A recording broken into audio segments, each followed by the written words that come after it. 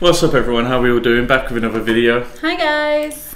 Cold War part. Look at us sticking to a schedule. I know, we said we'd be back tomorrow and we're here. I know. We're ready. I think that's the first time we've ever actually, come through on a promise. Yeah. Because we're excited because we've got all this new stuff to play with. We're like, okay, we'll film again. Yeah, that's true, just because it's so easy. Right, Cold War part 2. I think I remember where we left off. Might do. Does he do a recap? I can't remember. Eisenhower just took over as president. I remember that. Yeah. Well, I remember all of it, but that's where I think we got up to. No, I thought Kennedy was the president when we left it. Kennedy? Yeah. No, it was Eisenhower, wasn't it? Oh, he took over from Kennedy, didn't he? No, he took over from Truman. And I think Kennedy takes over from Eisenhower. And then Nixon takes over from Kennedy. I think that's how it works. I don't know the order. I think that's how it works. I don't know. I'm about to get proved wrong, so. Thanks. Support my channel by signing up using the link below and get your first 2 months for free.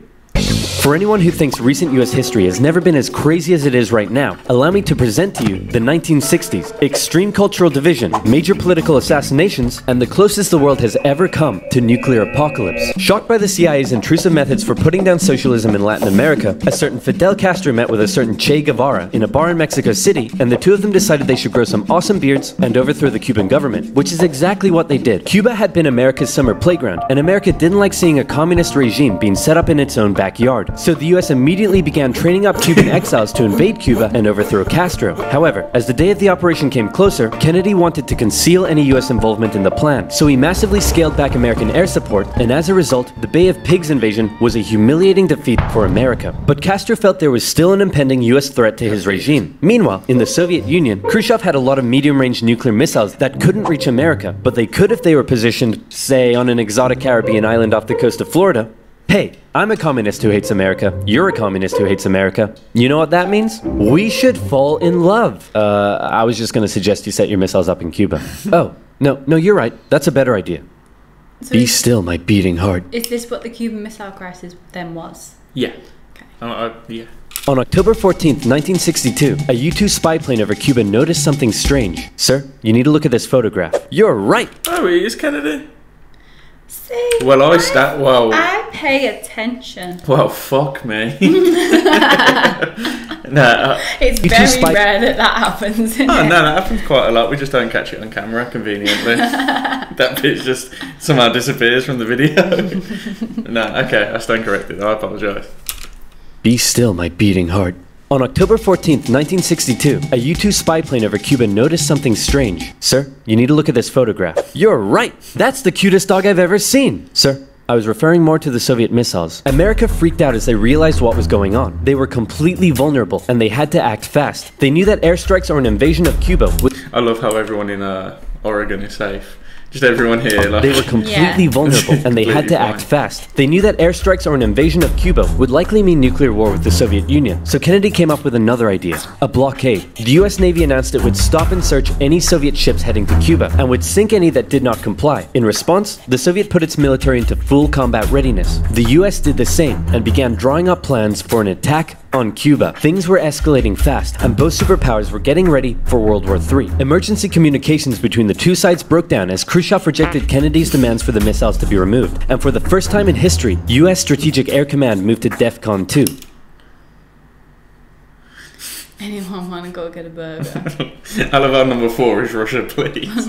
DEFCON 1 means nuclear war. The Soviets shot down a U-2 spy plane over Cuba. A Soviet nuclear submarine in the Caribbean mistakenly believed war had already broken out, and 2 of the senior officers gave the go-ahead to fire its nuclear torpedo. Thankfully, the 3rd senior officer, this beautiful man, refused to authorize the decision. The US finalized its preparations, and I kid you not, the day before the US were set to decide the day and time for the Cuban invasion, Khrushchev was like, hey, you know if you just removed your missiles from Turkey, we'd remove ours from Cuba? Yeah, that sounds good to me. It was a bit more complicated than that, but at the last second, the two sides finally came to an agreement. Soviet missiles were shipped out of Cuba, and the world breathed one gigantic sigh of relief. Except for one guy, who was bloody livid. Phew! Let's hope that's the... I know, I know it's oversimplified in that, but can you imagine, the emotions of people living in the 60s? I'm not sure how knowledgeable the public were to how close they were to the end of the war. I imagine pretty knowledgeable. Yeah. But imagine Boris coming on the TV and saying we're possibly a day away from nuclear war. Nuclear war. I know he wouldn't have come out and said it on TV, but I'd get my sunglasses out. yeah, I think that's where that big like people living in fallout shelters today. People live in bunkers. Do you reckon this is like where that first? Well, maybe. I mean, if the time ever came, everyone would be jealous of everyone that's got a bunker. I think, yeah, like when you're watching it as oversimplified, you forget that it's like real life panic. Yeah. Unless the bunker's run by Voltec and, Fallout. Yeah. When they do them crazy experiments in the vaults. Oh yeah, I don't want to go in one of them ones. Yeah, they're the good ones. Gigantic sigh of relief, except for one guy, who is bloody livid. Phew! Let's hope that's the biggest crisis of my presidency. Unfortunately for him, his presidency was to end with one.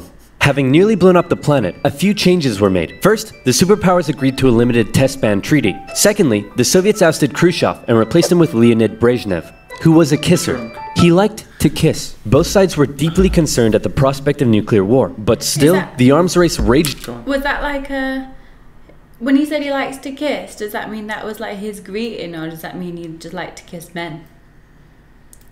I don't know. To be honest, I hope it's not the last one. Gay? No, I'm joking. On throughout the 60s and 70s, US intelligence worked out that the Soviets' nuclear arsenal was not as powerful as they previously thought, but in fact, it was America that held the advantage. ABMs and MIRVs were developed, and the doctrine of MAD. If both sides knew they would be completely destroyed by a nuclear war, neither would risk starting one. But even without war, the world was already feeling the effects of nuclear weapons. In 1966, above the pleasant town of Palomares in Spain, a US bomber collided with a tanker mid-air, and 4 hydrogen bombs fell and landed near the town below. It hasn't exploded, so I'm sure everything's fine. Whoa, boy. Hey, I wouldn't eat that if I were you. Okay. What were you gonna do today? Go for a swim? Yeah, I wouldn't. Are you breathing right now? Yeah? Yeah. I wouldn't. It took the Americans 2.5 months to find one of the bombs, which had gone missing in the ocean. This was the 14th time America had lost a nuclear bomb since 1950. I'm sorry. What? Is that where they lost all the bombs? Yeah.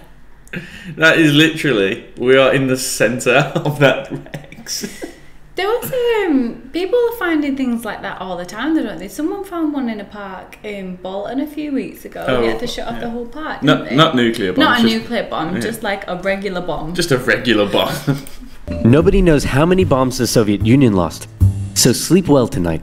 After Kennedy's assassination, Vice President Lyndon B. Johnson took over, and he inherited a developing crisis in the East, Vietnam. Back in the 50s, the Vietnamese had kicked their French colonizers out once and for all, and the country was divided into two. In the north, a communist regime, and in the south, an anti-communist regime. Both were led by very sweet-looking old men, but don't let that deceive you. They were both ruthless dictators, and both dreamed of reuniting Vietnam under their own regime. So the north established the National Liberation Front, also known as the Viet Cong, to carry out a campaign of guerrilla warfare in the south with Soviet support. The US sent advisors to help train the South Vietnamese to deal with the threat, but President Diem's brutal policies pushed more and more South Vietnamese to support the Viet Cong. And over the next decade, the situation escalated to a breaking point. America feared the domino effect. That is, if South Vietnam fell to communism, would Cambodia be next? Then Laos? Thailand? Burma?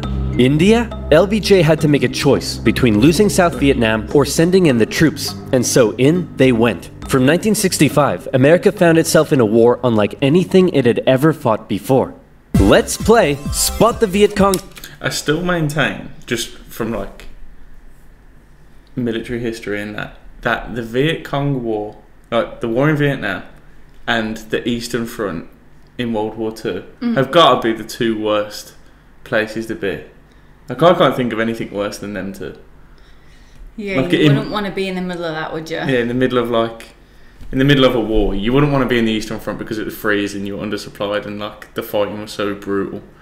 But they're walking through that hot, humid jungle where the fall like do you collapse. think that half the people just collapsed from it being like so hot? And wow! Imagine all the booby traps. Like, imagine the mind games that would play. Like, they had like spike pits in the floor, and that like you'd fall through and just land in a spike pit or something. Oh god, that'd be horrible. You'd be honestly paranoid. Yeah. I read a book. It was because there were some Australian soldiers in the Vietnamese War. I don't know why I keep saying that, in the Vietnam War, and some of the stuff they went through was unreal. The American soldiers and the Australians, I mean. Really? Yeah. Didn't they, like, when they had pits in the floor, if people fell in the spike pit, they'd have to use other people's bodies to like walk across them and stuff? Oh, God. I imagine there was some horrible stuff. I can't believe we're only 5 minutes in. We'll stop pausing now. Sorry. Soldier. Did you see him? Of course not. That's because millions of young American men were drafted and sent to fight a ruthless enemy who used the thick jungle as its shield. It was nearly impossible to tell where the enemy was, or worse, who it was. And as a result, the civilian population got caught up in the brutal crossfire. The city of Saigon found itself under regular attack, and America launched a bombing campaign in the north during Operation Rolling Thunder. The Viet Cong used the Ho Chi Minh Trail running through Laos and Cambodia to supply the campaign. It was a long and brutal war, and I could never do it justice in this video. But in terms of the Cold War, Vietnam was probably the biggest of many global conflicts that signaled a turning point. Under the threat of nuclear war, the two superpowers began working to make their relationship more constructive, and as a result, their ideological battle shifted away from the potential of direct conflict and more towards attempting to influence smaller proxy wars around the world. In the Middle East, the Soviet Union provided aid against Israel during the Six-Day War, and then again when the US backed Israel during the Yom Kippur War. In Africa, the Angolan Civil War saw US-supported South Africans fighting Soviet-supported Cubans. In the conflict between Somalia and Ethiopia, the superpowers interestingly switched sides as regimes changed, and the US continued fighting the spread of communism in its own backyard, funding the famous Contra groups to fight the socialist junta in Nicaragua. These proxy wars were fierce enough to begin with, but superpower intervention amplified the destruction and created alarming levels of human suffering throughout the third. God. I gotta be honest, I've never heard of most of these. Well, like, heard of them, but like never actually looked into it. Like the Sand War, I couldn't tell you what that was. I let them speak for themselves in their names, but and more. World. And in Vietnam, know a lot about these, like Nigerian Civil War and like other like civil wars. No, the Congo crisis. Destruction and created alarming levels of human suffering throughout the Third World. And in Vietnam, that human suffering was all being broadcast back home via good old television. Going into the late 60s, America was a changing nation. This became this. This became this. And this became this. The new slogan that was taking root: make love, not war. The majority of Americans did not approve of Johnson's handling of the Vietnam War, and in 1968, a silent majority elected law and order candidate Richard Nixon. As the Vietnam War appeared to be increasingly unwinnable, and public opinion turning increasingly sour, Nixon made the decision to begin bringing the troops home, and ended US involvement in Vietnam by 1973. 2 years later, the South fell. The Cold War was now taking its toll on both superpowers. In Russia, a huge percentage of the budget was still going to the military. People were still hungry, and they just didn't have access to the same lifestyle and goods as the West. And what did they have to show for it? They weren't even winning the space race anymore. Both sides needed to reduce spending in order to rescue their economies, and so both welcomed with open arms an easing of hostilities, otherwise known as détente. To improve relations, Nixon became the first US president to visit Moscow in 1972, and Brezhnev returned the gesture a year later. A number of treaties were signed, including the 1972 SALT agreement that limited nuclear weapons. Relations with China were even improving via ping-pong diplomacy when the US table tennis team went on a tour of the People's Republic. However, internally, China was still pushing anti-capitalist propaganda, which led to some mixed messages. Nixon even visited China in 1972, and it was a barrel of laughs. Today, the president walks among priceless treasures from China's golden age. Among them, a pair of ear stoppers used by the emperor to keep from hearing criticism. Put the stopper into his ears so that he couldn't hear the criticism. Give me a pair of those.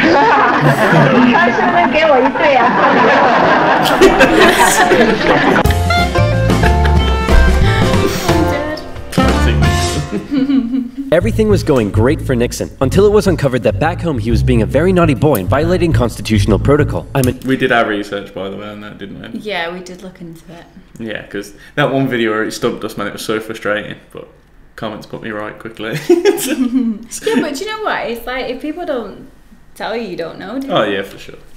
Announcing today my resignation as president, and I'm passing the office to my vice president, Gerald Ford. Wow, you mean in America that people can actually remove their leader when he breaks the law? Why not just rule by force? Where's the corruption? And my first act as president is to pardon Nixon. Ah, there it is. After the whole fiasco, Americans decided what they really wanted was just a nice, safe guy who wouldn't cheat on them. So they elected Jimmy Carter, and the two sides met in Vienna, where they signed yet another strategic arms limitation treaty. It's an honor, Premier Brezhnev. Likewise, President Carter.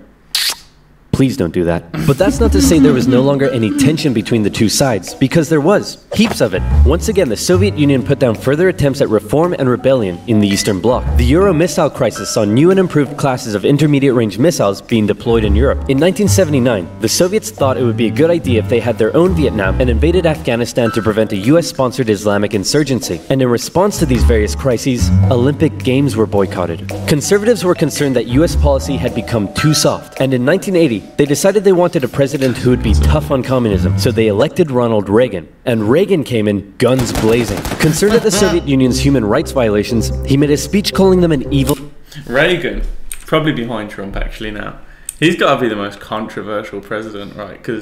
And this is just based off like comment sections and like online what people talk. But Americans, like you guys are so 50-50 on Reagan, like and Trump obviously. I think Reagan probably more so because Trump even has like conservatives that aren't really fans of him. But Reagan is, like, some say, oh, he's the best president we've ever had. Some say he's by far the worst. It's kind of like how Maggie Thatcher is here. Yeah, it did kind of. I feel like some of them were a bit like a love-hate and that's it. Yeah, like I personally thought Maggie was a good... I went around, but from what I'm glad. Yeah, from what I researched, like, she was a good Prime Minister, but a lot of people, especially in the north, up in like the you know, the working communities, the miners and all that, they hate, like, really hate her. But celebrate her death. They do, yeah, don't they? They celebrate her death. You can have like the opinion though that like you don't like them as a person, but they do as a good job as being a leader. Yeah. But just because you agree they do a good job doesn't mean you have to like them. Yeah, definitely. I don't know, but I think it's disgusting. Like, annually, Northerners, not Northerners like as a whole, but yeah, please don't group me. Yeah, like, it's easier to just say lefties, to be honest. Like, lefties just annually celebrate her death. Like, it's so bad. But I don't know. Now that you live in Manchester, when the anniversary comes around, you're going to see like parades and stuff. Yeah. I'm from the Midlands, so that's usually quite like a neutral area. Like, it slides either way. But in the north, you guys are like quite liberal and like, how do I say it? Open. Yeah, we're a very relaxed city. You can come here and do whatever you want and be however you want to be. It's kind of like if it was like in America, moving from like somewhere semi-neutral, like Oklahoma, maybe, like, who's slightly more conservative, I believe, and just moving to like California and LA. Yeah, to LA, and being like, wow, that's anything goes here. Like, wow, that's a man.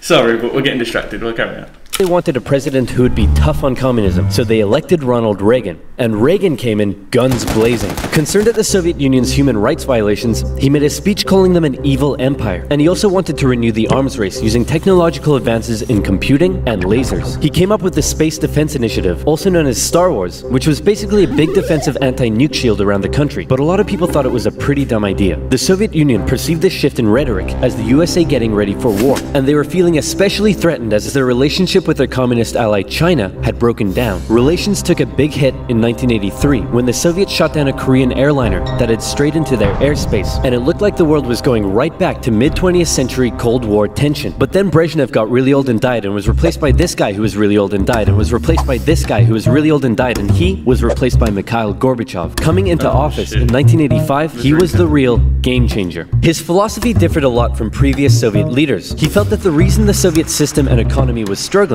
was that it didn't allow the Soviet people to find satisfaction in their work, because they weren't allowed to speak freely and lived in fear. Gorbachev wanted the Soviet people to be happy, but unlike previous Soviet leaders, he actually made the change happen. Within the first couple of years, he began the political movement for more openness and transparency, and the restructuring of the Soviet political and economic systems. And change very quickly took effect. People could criticize the government, they could enjoy Western pop culture, the media interviewed Margaret Thatcher, but most importantly, the Soviet people could now enjoy Pizza Hut. All hail to Gorbachev. He also knew that the arms race needed to end in order to rescue the Soviet economy, and a positive relationship with the West must be established. Constructive dialogue reopened and resulted in the INF Treaty, which saw all intermediate-range missiles eliminated, which was huge. Reagan's tone towards the Soviet Union began to soften, and things were looking up. But what would these reforms mean for the Eastern Bloc? For decades, the Soviets had been brutally suppressing any attempt at change. Now, would they be allowed? And that was the exact question on Hungary's lips when the Prime Minister visited Moscow. Gorbachev's response? He didn't necessarily agree with the reforms, but he wouldn't stop them either. He was prepared to let the Eastern Bloc choose its own future. This was massive, and the Hungarian leaders began planning free, multi-party elections. Poland followed suit and also held elections in June. The anti-Soviet party, Solidarity, won 99 out of 100 seats in the Senate. But not just that.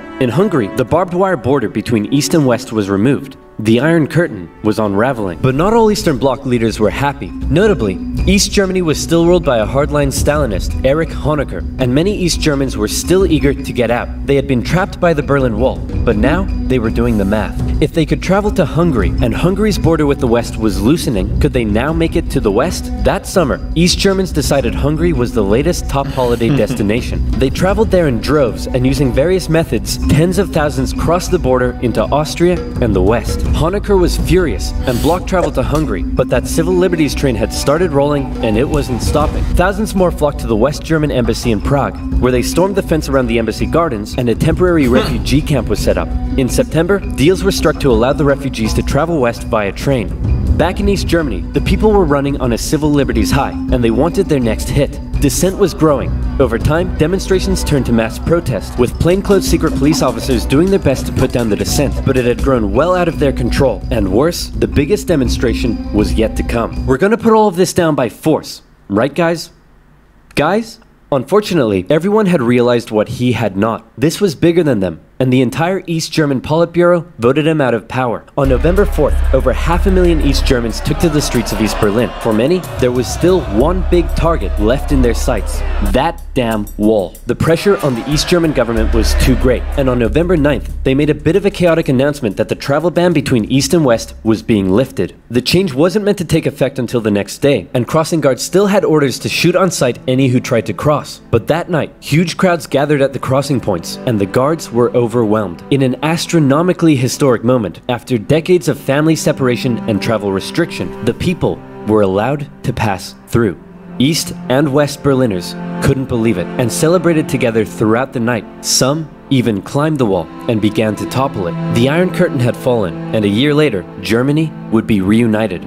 Elections in Bulgaria, a peaceful revolution in Czechoslovakia, and a violent one in Romania brought to an end communist authority in the Eastern Bloc. America decided it would be best if it just stayed away and let the change happen, as the anti-communist movement continued all the way back to Moscow. Gorbachev had given the people the freedom to demonstrate. Now, they demonstrated for an end to the communist single-party rule, and Gorbachev had to give in. For the first time in history, elections were held in which candidates not officially endorsed by the party were allowed to run. Ambitious rival of Gorbachev, Boris Yeltsin, led a growing democratic movement. Now things here get quite confusing, and the dissolution of the Soviet Union is a complicated topic, so believe me, this is oversimplified, but it went a little bit like this. The Soviet Union was made up of a number of smaller Soviet republics, the largest of which was Russia. Yeltsin got himself elected the president of Russia, and began a struggle for sovereignty against Gorbachev and the greater Soviet Union. Communist hardliners were horrified at what Gorbachev was allowing, so they briefly kidnapped him and tried to set up their own emergency government. But Yeltsin and his supporters all gathered around the White House in Moscow and were like, no, we have a tank. So the hardliners had to concede and released Gorbachev. Wow, thanks Boris. That was a close one. No problem. And thanks to you for all the great freedom you've given us. Anytime, pal. And just to inform you, I've used that freedom you've given us to go behind your back and make a deal with Ukraine and Belarus to dissolve the Soviet Union and set up the Russian Federation. In other words, you're no longer in charge, I am. Dude. So uncool. And so decades of tension and the everlasting threat of nuclear war finally came to an end as democratic governments were established in many of the old Soviet republics, and the world got along together forever after. Right, guys? Wait, was that Theresa May? Together forever after. Right, guys? Oh, God, Whoa, whoa, calm down. Yeah, there she is. Ledge. Nah, she wasn't. She was probably the opposite of a ledge. But man, it's crazy how many of these faces have changed. Well, I say, he's on his way out. I don't know who that is. France, Germany. She feel like she's been in power forever. Trump's obviously gone and Biden's there. Is he India? I think he's India. Might be Pakistan. I can't remember. Semi-racist, but There's orange on Is that Yeah, like, I'm pretty sure it's India. No, it's I India. thought it was Yeah, India, for sure. because of the flag. Yeah. But I think that's my favourite one. Really? I think Cold War is my favourite one, to be honest. I enjoyed that. I just feel like the World War II ones were too short, but I know there was his first videos. I feel like if you would have done the World War II ones later, they would have been like the best ones. Yeah, I'm excited for some of the ones. Like I'm excited, like the independent ones, like the Prohibition and stuff. Though. Oh yeah, forgot about that. Prohibition. When would the Prohibition have been? Prohibition would have been before this, technically, I think. Okay. But if you want us to do the Prohibition, we will. But I think we got to do Rome tomorrow. Yeah, part 3. We don't want to make promises. Are we going to upload tomorrow or probably Tuesday? Oh yeah, it's your birthday tomorrow. It's my birthday tomorrow. It's so if we upload tomorrow, we'll be steaming. So I think we better not. Yeah. Okay, so Tuesday then. Yeah. All right. Sounds good. Okay, Tuesday we'll be back with Rome. Yeah, let us know what you got. Keep shouting. I'm paranoid that the mic's too quiet, but I think it's fine. No, it's alright. Yeah, let us know what you guys thought. Where do you rank the Cold War in your favourite ones? For me, it's probably first.